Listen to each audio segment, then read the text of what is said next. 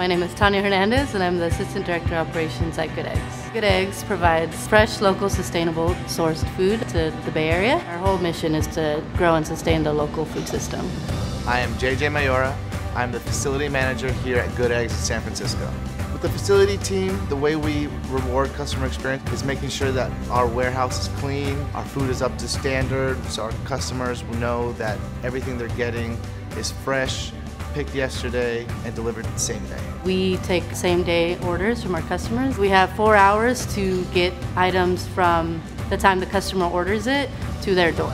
Some key challenges we faced before PagerDuty were not being able to get the proper notifications out in real time, or if temperatures were fluctuating. PagerDuty was originally used by our engineers to monitor our website, and then it morphed into needing it to monitor our cooling system. And we had an actual temperature emergency, and we weren't able to get the word out. And then people were like, hey, we use PagerDuty every day in real time for our engineering. Why don't we put it in ops? We then integrated Samsara, which tracks temperatures, to alert PagerDuty when the temperature went above or below an unsafe temperature to alert us. PagerDuty can save us a lot of money. If one of our coolers goes down, that's like $200,000 worth of food. If we don't have the product to give to our customers, we don't have a business.